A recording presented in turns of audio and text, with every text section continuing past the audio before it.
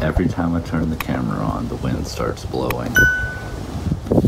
Anyway, finally got all the leaks out of the air system. I have made a dash plate for the gauges. This is all gonna get cut and like fit to the dash.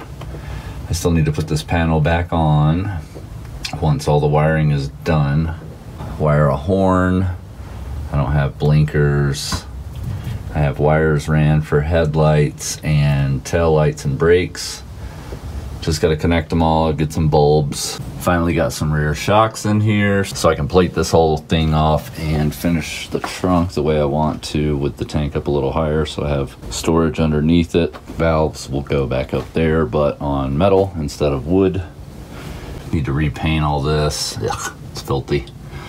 And get it buttoned up and ready to close up with metal.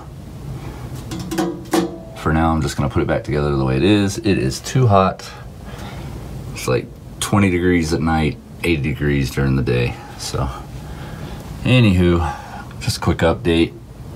Still gotta get the interior finished and put back in. Motor's running good, compressor's working great. Gonna have some new merch on the website, so check that out, link in the description. Like if you liked the video, subscribe if you wanna see more, and as always, keep on modding.